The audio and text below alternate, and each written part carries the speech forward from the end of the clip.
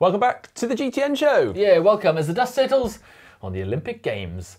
Well, we have some bad news in the world of triathlon as Tomas Rodriguez, IRONMAN Texas winner, has failed an anti-doping control. Yeah, we also discussed the sad events from the CrossFit Games this weekend, which involved an athlete passing away during the swim.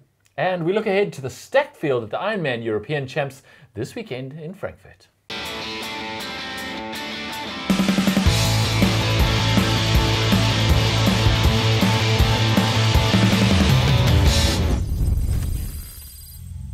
It's our birthday! Not my birthday or Mark's birthday, GTN's birthday, and we are 7 years old. A little bit emotional, actually. Oh, you get to light the candles then, Mark. Do I? Yeah, happy birthday to GTN, happy birthday to GTN. Carry go. Okay, all right, cool. Let's we just eat this thing? Let's not draw this out too much, yeah. Let's get to reacts first and then we'll eat the cake. All right, starting with this one from the marathon swimmers. Now, a lot have been said about the water in the Seine. Yeah, we won't come up, bring that back up. Beat that drum anymore. Yeah. But yeah, some of the marathon swimmers did get sick. Oh yeah, I mean, if you think 10,000 meters of swimming in the Seine. Well, they were also drinking in the Seine, like they were taking those bottles with big open mouths and going. But yeah, so Leonie Beck, one of the swimmers who actually was probably a contender for the medals. Unfortunately, she didn't have quite the race she was after. Finished in the top 10, I believe, but she vomited 9 times the day after the event, and also, you know, was quite open and saying she had diarrhea as well. And also she had a photo of scratches all over her arms. Because, oh yeah, I watched some of it. They would swim right against the bank because obviously, like the triathlon, strong currents. They're trying to avoid the currents as much as possible, get as close to the edge as possible. But they were like brambles hanging right down into the water. Ow. And yeah, they kept hitting their arms on them. And it was like 5-6 laps, I think they did, where they went past the brambles. Tough back into that current. Wow. She wasn't alone. Her along with 2 other German open water swimmers and also, I believe, a Hungarian. Had a few of the triathletes also got sick, not surprisingly. Anyway, we put all that behind us. It was a pretty successful Olympic Games. I'd say so. Yeah. And one that really stood out to me in terms of performances, Georgia Bell, who actually is a duathlete as well as a 1500 meter runner. I'd say she's a 1500 meter runner who's done duathlon in the past, more accurately these days. I'd say she was always a 1500 meter runner that dabbled with duathlon, just happened to do it But we are claiming her in the multi-sport world because, very impressive performance. Yeah, I mean, she won gold at the 2023 World Duathlon Champs for the 30 to 34 age group. But yeah, she's gone on to claim a medal in the 1500 meters. So very, very impressive. Well done to her. Yeah, very impressive race there. And then Sifan Hassan, we have to mention this because we talk about running records occasionally and absolutely crazy. And did you see a kick in the final? I did. 2 meters off there. I mean, when you saw the 3 of them sort of coming towards the finish, I was like, I think I know who might have the better kick here. Well, yeah, you would think so, unless you've run 62 kilometers in the last week. This is true.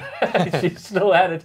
2 bronzes and a gold, which is probably a record in the 3 distance events that will never be beaten in the history of the Olympics, I don't think. Absolutely mind-blowing. Anyway, back to triathlon and some very exciting news. Eric Lagerstrom and Paula Findlay got married. Yeah, congratulations. Yeah, very, very nice. Yeah. And then back to Olympics, because we can't leave that for too long. I saw this over the weekend. I thought this was hilarious. A quarter of Britons reckon that they could qualify for the 2028 Olympic Games if they start training tomorrow. Try to say that with a straight face. Come on, 1 in 4 Britons. I love the armchair critics. Like, I could do that. And even breaks it down percentage-wise into the sort of sports that people think that they could qualify for. So obviously, the 10-meter air rifle seems to come out on top with 15%. Any others? Oh, it's the easiest one, is it? Oh, yeah, road race cycling, 6%. 100-meter sprint.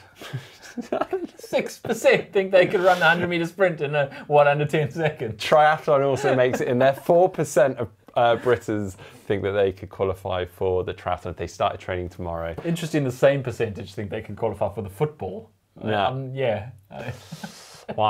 I read a bit on the study, and it was that I think percentage-wise, mostly the younger audience that are very kind of confident and optimistic in their abilities. Tell you what, LA 2028 is going to be fire.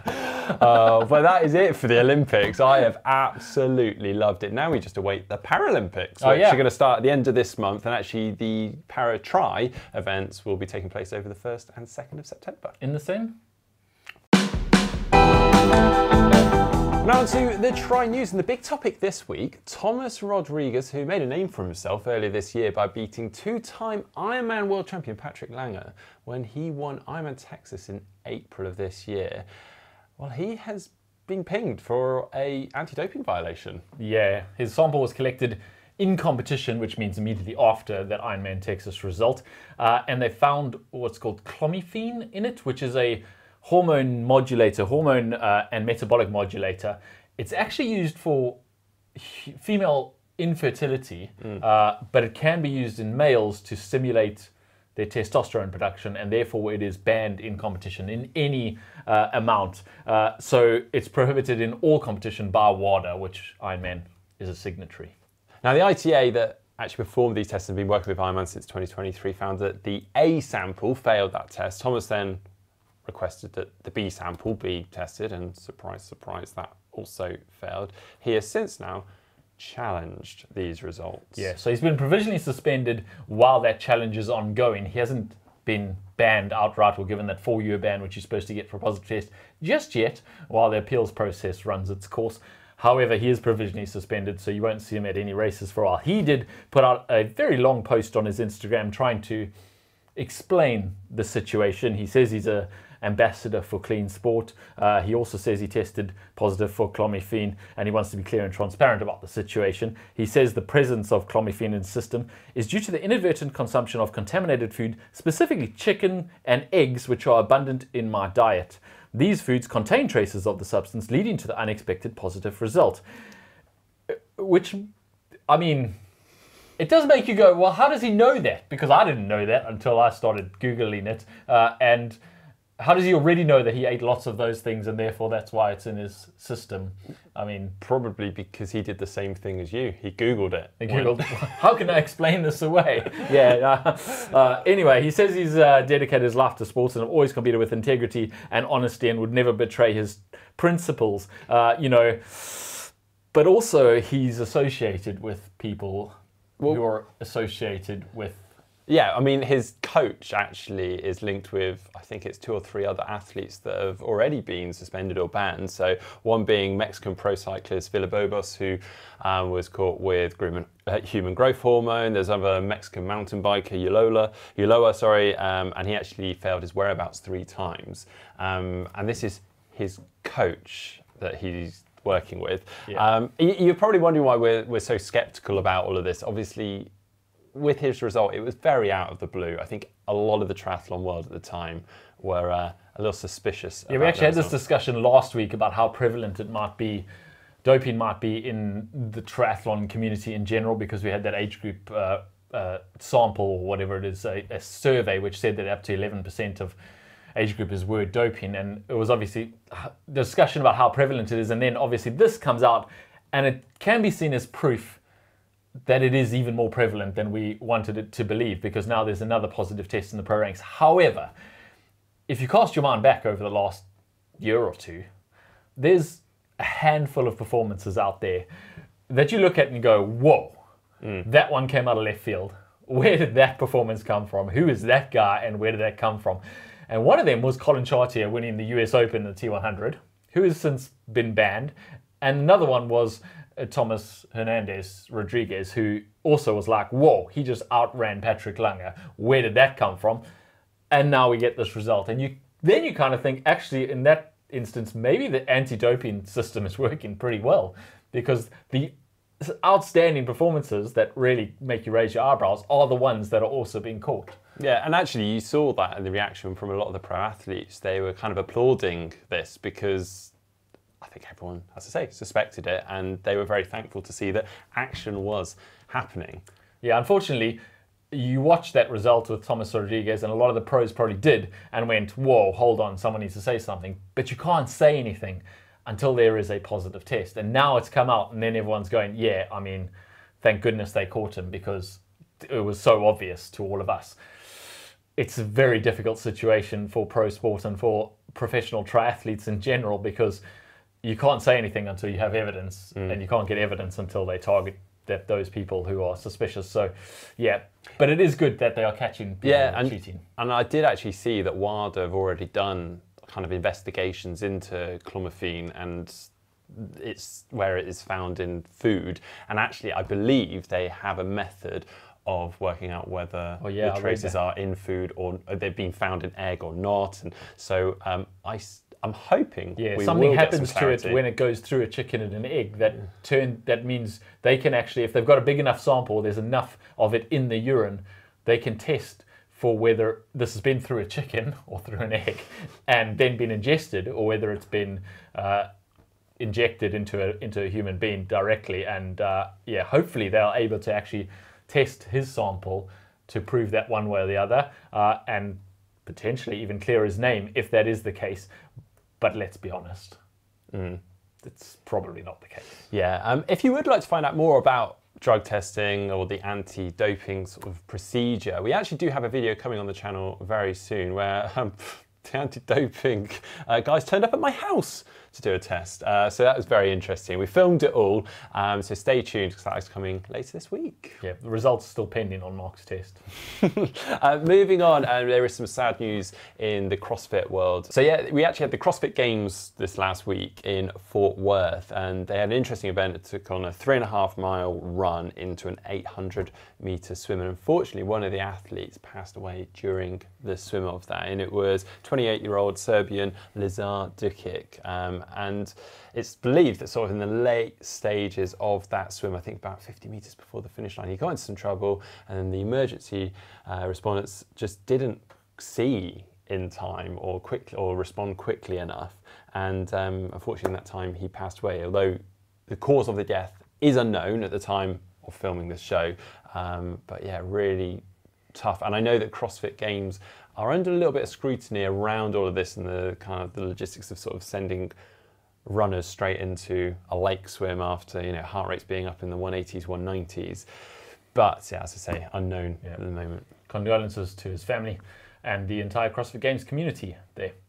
And moving on, and Supertri is back after a very short break after the Olympic Games. This weekend, they're going to be in Boston, and there's a new team too, the Brownlee Racing Team, which is run by the Brownies, Jonathan and Alistair. Johnny is actually going to be an athlete manager and an athlete, so I think he's going to put himself in the team. And there's multiple teams. Obviously, one of them is a Bahrain 13 team called Crown Racing. There's also Podium Racing Team, Stars and Stripes Racing. It's the Boston this weekend, and then the following weekend, the Chicago Triathlon has also got a Supertri now. Supertri having taken over both of those events.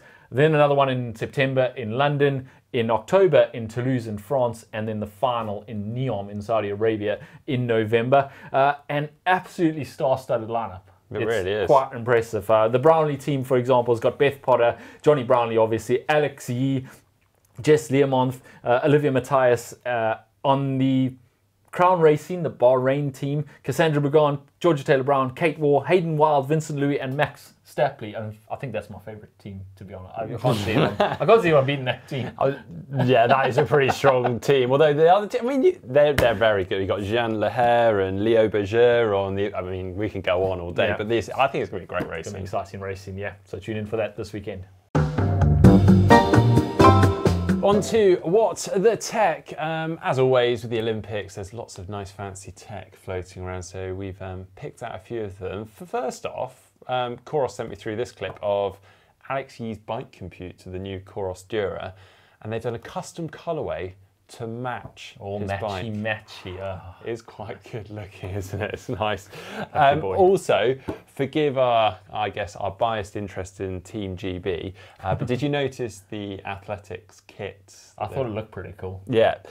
So they had almost like these zebra stripes over them. And this wasn't just for aesthetics. There was actually some kind of science and testing behind this. It's all from a company called Rion.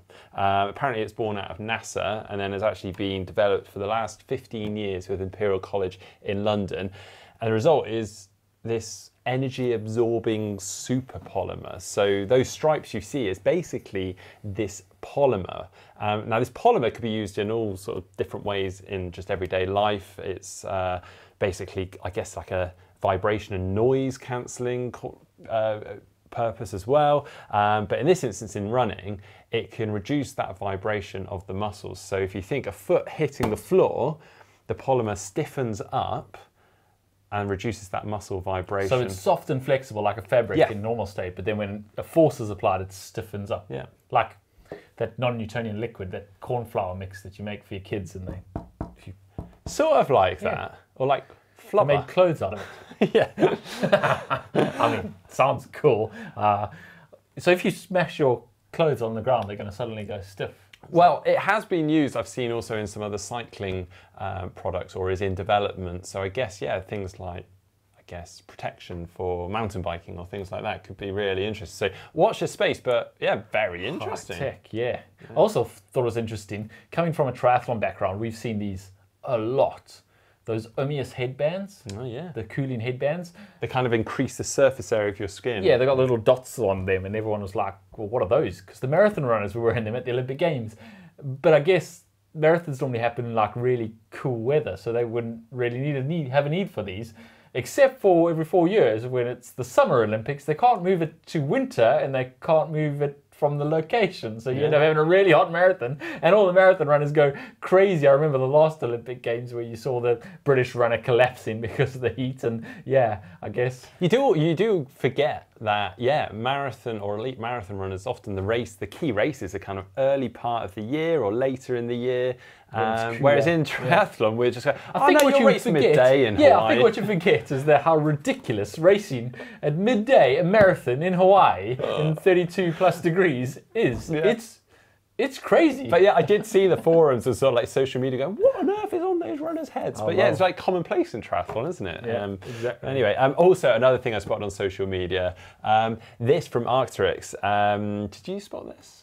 I haven't seen this. Okay, so exoskeleton. Yeah, so they Arc'teryx have teamed up with a kind of startup called Skip, which actually was born out of Google X, and essentially, yeah, it's kind of a support for hiking that's built into the trousers. It's called MoGo, short for Mountain Goat, and the idea is to make hiking more accessible by reducing sort of physical strain, and they believe it could take around 13 kilograms off your weight when running, but it's very kind of bionic looking, isn't it? Even with like the LEDs sort of lighting up on the side. Those are definitely going to be banned in triathlon. Don't think you can use those for your race. Well, I did see some people commenting, could you use this in cycling? It's like an e-bike but attached to you. I think that's a no. It costs you about the equivalent of an e-bike, $4,500. So yeah, don't come in that cheap necessarily.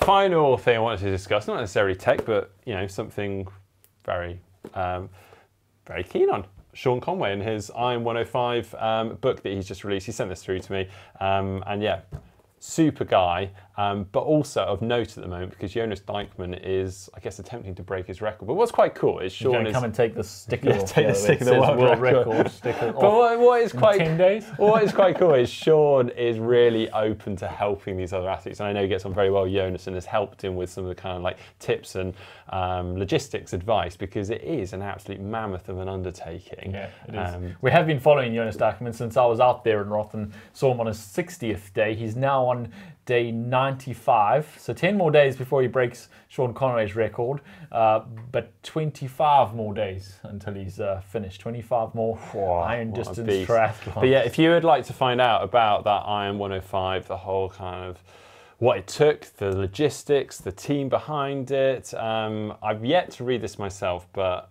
I'd imagine, knowing Sean, this will be a super read, so you can get this on Amazon, so go check it out.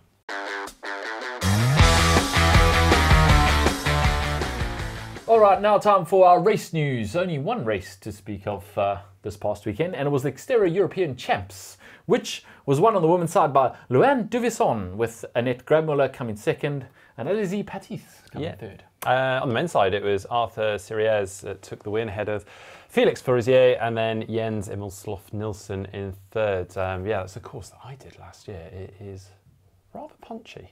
It's a very nice course. But yeah, this weekend we big one. have the IRONMAN European Champs for the men in Frankfurt. Yeah, men's only race this one, but 88 men on the start list.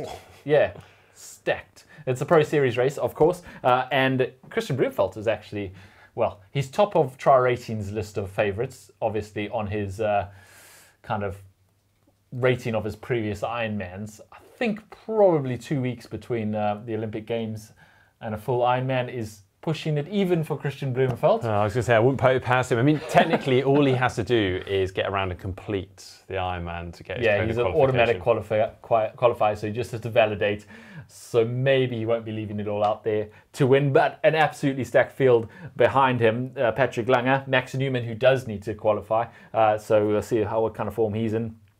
Trevor Foley, Trevor Foley has been racing tons, hasn't he? I mean, that would be interesting. But also been on form, so yeah, he might be the man to watch. Yeah, an absolutely stacked field there. Should be some very exciting racing in Frankfurt. Also, there's a women's only Ironman happening, Ironman Kalmar in Sweden. Much smaller field, not part of the Pro Series, but a women's only race happening in a separate place this weekend. Now on to Try Spy. Guess the athlete. Last week we gave you this photo of a very chiseled jaw. Wasn't Mark Webber. No, it wasn't Mark Webber, the F1 driver. It was Richard Murray.